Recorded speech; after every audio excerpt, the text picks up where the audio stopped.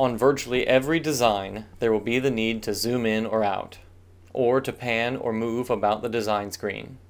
The zoom and pan commands require a mouse with a scroll button to function.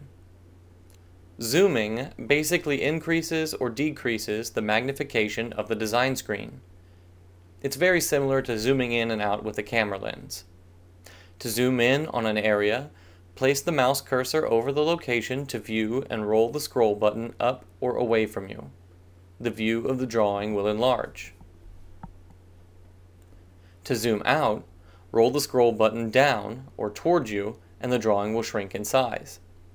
You're not changing the drawing itself, you are simply changing the view of the drawing on the screen.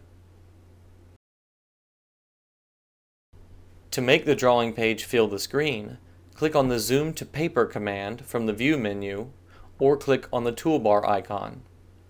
The extents of the paper will fill the screen. While working on a design, you will often need to move about the page. Panning does not change the location of objects on the drawing, it only changes the view of the drawing. It's like scooting a piece of paper around on top of your desk. To move the drawing around on the screen, press and hold down the scroll button on the mouse. While holding down the scroll button, slide the mouse to the left or right, or up and down. The drawing will move around on the screen as you move the mouse. To complete the move, release the left mouse button. Once again, you are not changing the drawing itself, just the view of the drawing on the screen. To make the contents of the drawing fill the screen, click on the Zoom to Drawing Extents command from the View menu, or click on the toolbar icon.